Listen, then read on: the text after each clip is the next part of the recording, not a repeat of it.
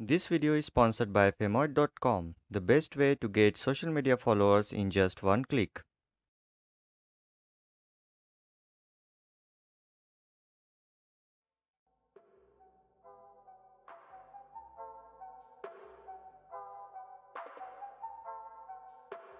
The first method is using hardware keys combination. For this, go into your any desired WhatsApp profile picture and press power and volume down key simultaneously.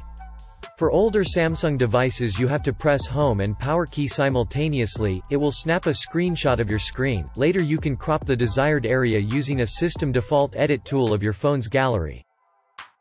Once you have your changes, click Save. The second method is for those who are having an issue using hardware keys. To get rid of this, open Google Play Store and search Screenshot Assistant on your search bar.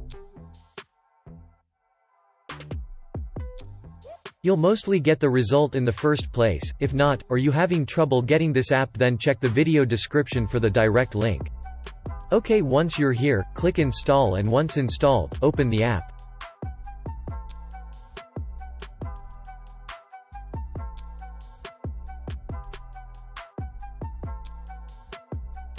Here, it will show you a quick walkthrough. Click Next, and now here, click Assist App Preference.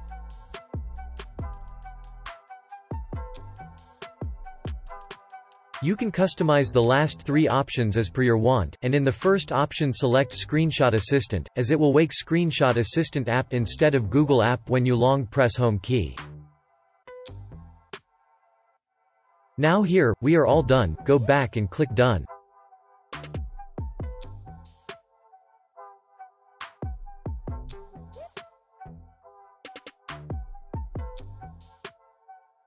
Go to any of your desired WhatsApp profile picture, and long press Home key. At the bottom, you'll have three buttons.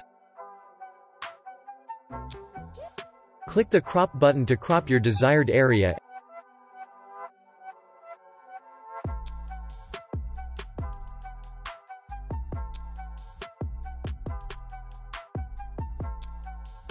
And in the end, click Save Download button.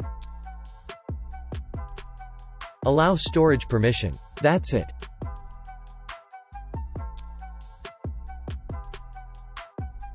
To have a look again, open your favorite gallery app and then click on the Screenshots folder. Here you see the previous results. So we hope you like this video. Please like and share this video, and if you're new to our channel, then please subscribe to our channel for the upcoming videos. If you have anything to say regarding the video, then please drop a comment in the comment section. Thanks for watching.